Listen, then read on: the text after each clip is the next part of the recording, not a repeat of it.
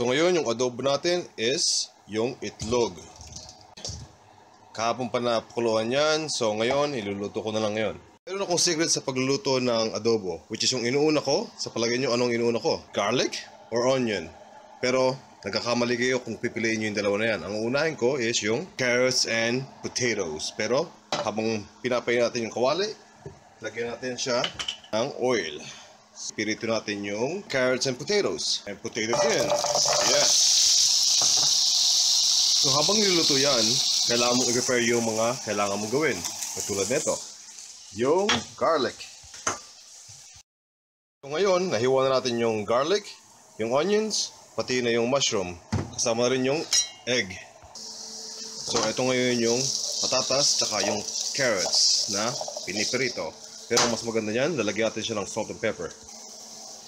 Pagkatapos ilagay ng salt and pepper, kailangan siyang ihaluin. Good, good. I like it. And then, para mas maganda yan, lagyan natin ng soy sauce. Paglagay ng soy sauce, konti lang para maglagay siya ng kulay, tsaka maglasa sa carrots and potato. Good. So habang pinipirito yan sa toyo, kailangan natin maglagay ng mantika dito sa pangalawang kawali. Then, garlic. Good. So pag pirito na o sunog na yung garlic, susunod natin is yung laurel.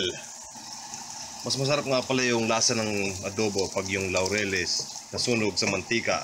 So bali yung katas niya nandun na sa mantika at kakatas na yan sa mga ingredients na isasama natin.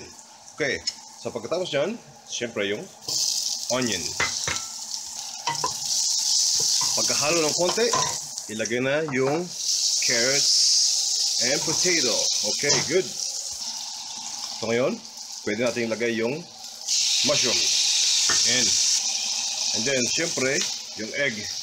And pag alam mo nang pwede na siyang lagyan ng vinegar, lagyan mo siya ng vinegar. Ngayon, kung paano mo maalaman kung ready na siyang lagyan ng vinegar, syempre sa amoy yun. Pag umaamoy na yung mga ingredients natin, pwede mo siyang lagyan. Kasama na natin yung soy sauce. Alright. So, ngayon, ano pa yung natitirang ingredients? Is, wala na. That's empty. And then this one, wala na. Pwede na maglinis. And kailangan na maghugas ng plato. Tapos, wala na. Yan lang natitira. Pero kung gusto nyo lagyan ng mga secret ingredients, katulad ng cornstarch, para lumapot yung sabaw nyo. Tignan natin kung malapot o hindi. Para sa akin, walang sabaw.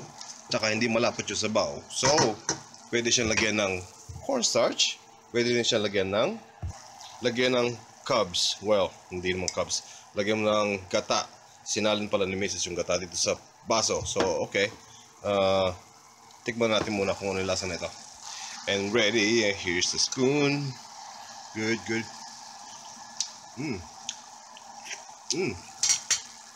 Maasim-masim. So, kailangan natin lagyan ng gata para mas masarap yan. And here comes gata. Good. Good. Oh. So ngayon, pagkalagay sa gata, kailangan siyang halu-haluin. Mix, mix, mix, mix.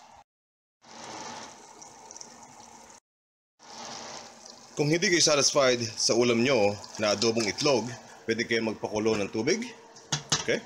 Tapos lagyan siya ng cheddar broccoli soup.